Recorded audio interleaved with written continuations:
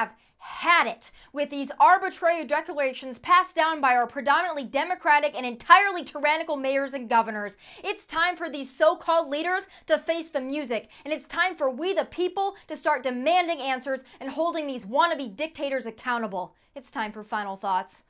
Folks, I thought I moved to Nashville, Tennessee a few months ago, but it's looking more like Los Angeles freaking California, the place I fled from each day, and it's nauseating. First, it was our mayor's stay-at-home order back in March, which he extended all the way through May, even though our neighboring cities and counties reopened. Then it was the phased reopening that gave us all a little hope, only to be dashed when he pulled the rug out from underneath us about a month ago, returning us to phase 2. Yes, this was after he announced a 34% property tax increase to pay for his shutdown, and after he encouraged BLM protests, which led to the historic courthouse being set on fire and historic Lower Broadway looted and ravaged. Then it was the mask mandate. Then it was the announcement Nashville students wouldn't be returning to classrooms. And when that just wasn't enough, what did the little tyrant do? He forced bars to close and imposed a 10 p.m. curfew on restaurants, a move that crushed and continues to crush Nashville bars, businesses, employees, musicians, and residents who rely on tourism and nightlife to survive. And just to ice the infringement cake, our tyrant mayor has implemented yet another order. This time prohibiting open consumption, possession, and late-night to-go sales of alcohol in downtown and midtown Nashville. Wow, it would seem to me this has far less to do with COVID and far more to do with Mayor John Cooper's personal vendetta against Broadway and midtown bar and restaurant owners who happen to be his vocal critics. None of it makes much sense unless you factor that into the messed up equation. Does it make sense to force restaurants to close at 10 p.m.? Is coronavirus more contagious after 10 p.m.?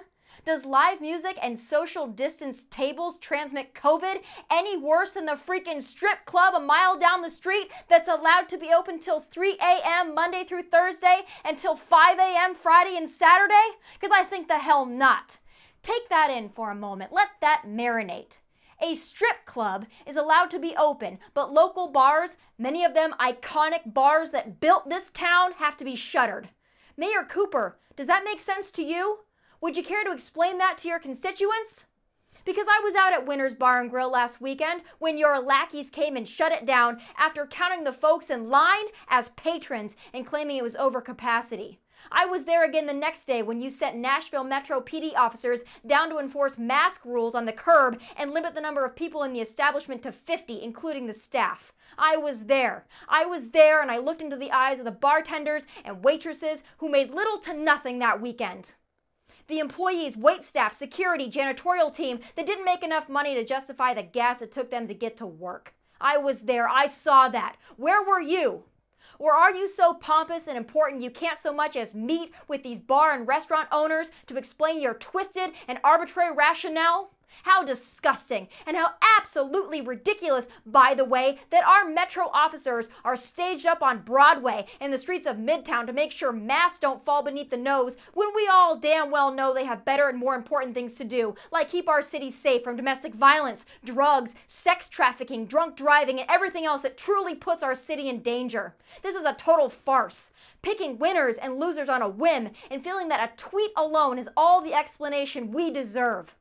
Folks, I might be here in Nashville, Tennessee, dealing with a tyrannical Democratic mayor hell-bent on flattening Music City, but I know this isn't just a Nashville problem.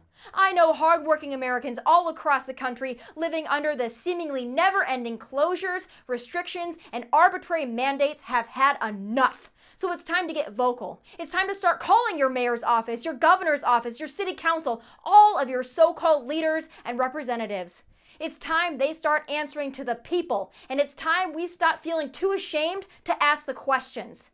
This will not end until we demand accountability, explanation, and common sense. So get bold and do it now. Those are my final thoughts from Nashville. God bless, and take care.